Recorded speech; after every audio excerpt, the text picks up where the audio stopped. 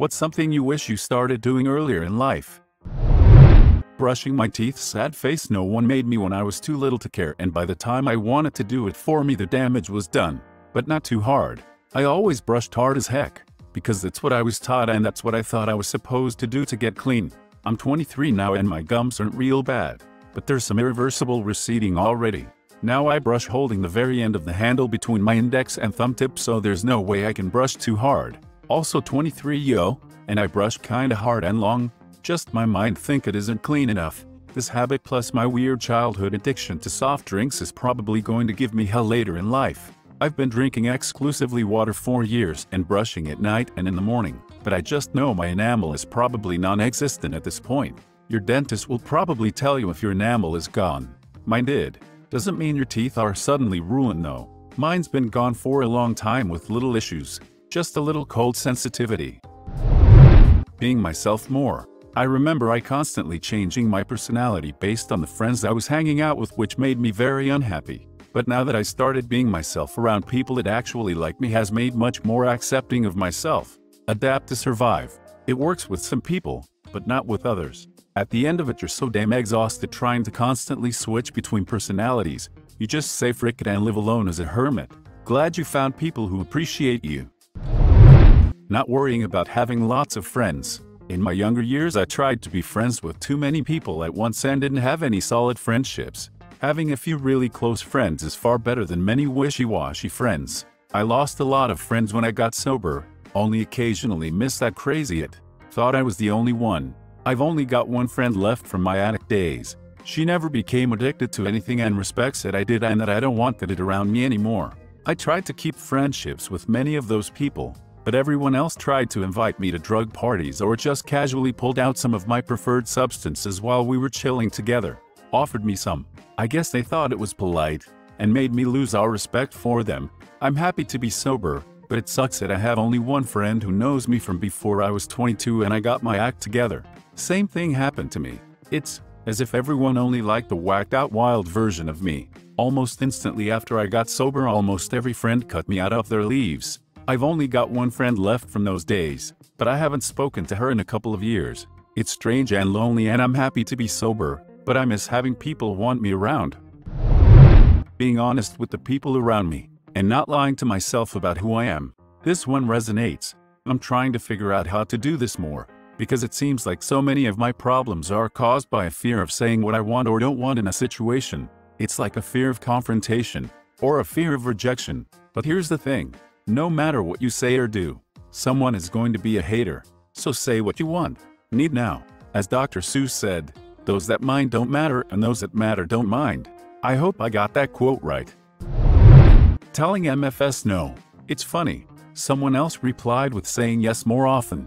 Maybe the commonality is expressing yourself without worrying about what others think. Ding ding ding ding ding ding. Hector Shio, Salamanca.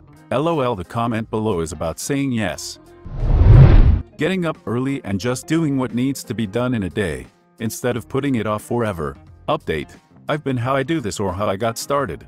Honestly, I got started by getting up early for work. Slowly it became my new norm to get up at 7 a.m. on my days off. The getting things done part was trickier. I guess I started by doing small things like cleaning or doing errands right away. Like if I was washing clothes, I wouldn't let them sit in the dryer. I would take them out right away and hang them up. Eventually it just became a routine and part of my life. I'm not good at getting up early, but I am good at doing things straight away now, which is a good way to feel calmer and more together. Get up greater than make bed immediately. Come in from work greater than put shoes, bag, jacket away immediately. Cook greater than clean as you go. House is always nice to wake up and come home to. Can have guests short notice. Know where everything is. Nice. Cooking and cleaning as you go is pretty much the only way to do any semi-ambitious cooking project. If you just let dirty stuff accumulate, not only do you quickly run out of tools, mixing bowls, etc., but you also run out of available workspace. I guess this can be avoided if you own a massive kitchen with lots of counter space and lots of kitchen supplies. But most of us don't.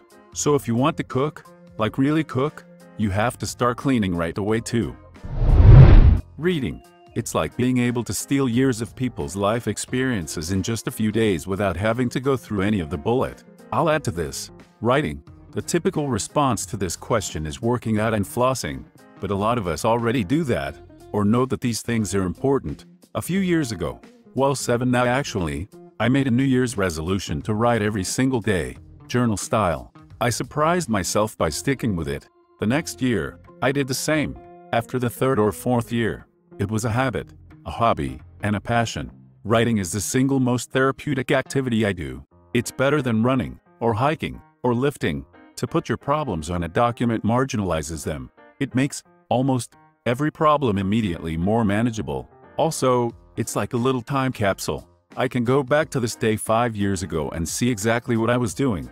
Even if I didn't write about the entire day, a paragraph contains enough information to kickstart the brain into filling the gaps. So reading, yes, but writing as well. Journal writing since I was 18, pushing 60 years old now.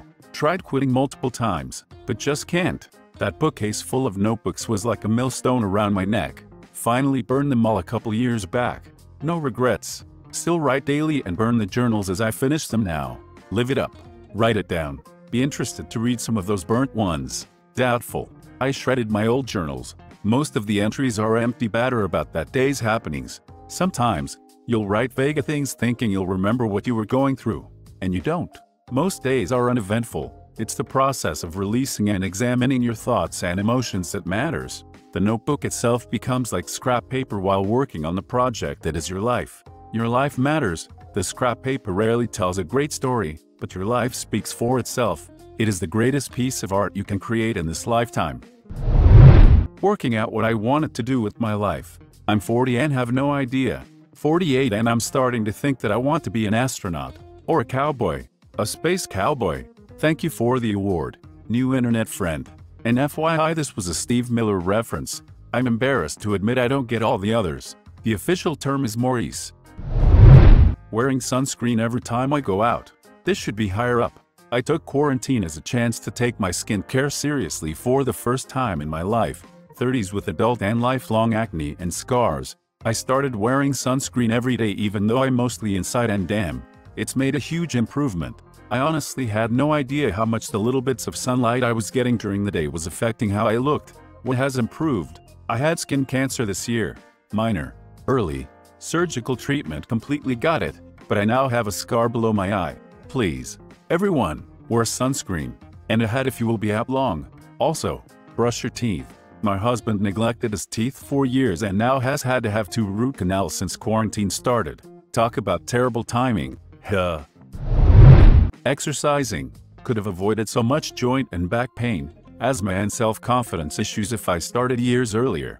It's amazing how much basic stretching and yoga have significantly reduced my back issues. Workout. The best time to plant a tree was 20 years ago. The second best time is now. It's never too late to start working out. I've been working out 3 times a week since February 2017 and am in the best shape of my life now. At age 45. 25-year-old me couldn't do a third of what I do now. I can confirm this. My daughter planted a redwood tree seed. It's like 6 inches tall now. LOL. You don't plant a tree for your generation, but for the next. 25-year-old me would run circles around current me. I'm 26. Taking care of my teeth. I didn't take my dental health seriously when I was young and now I need a decent amount of work done that will likely cost me a lot of money. Same. Hate my teeth now. Ditto. Hence my username. Well, if you work hard you can be just ugly.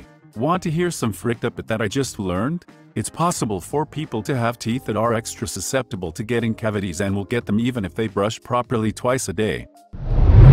Yoga made me a much fitter, more confident, and happy person. I started last October on a recommendation from my physical therapist. I had some mystifying back problem that manifested itself in hip pain, like being shot in the hip.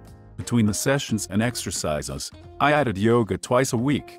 If I were going to do anything differently, I'd have started yoga 30 years ago. I've been pain-free for 10 months. P.S.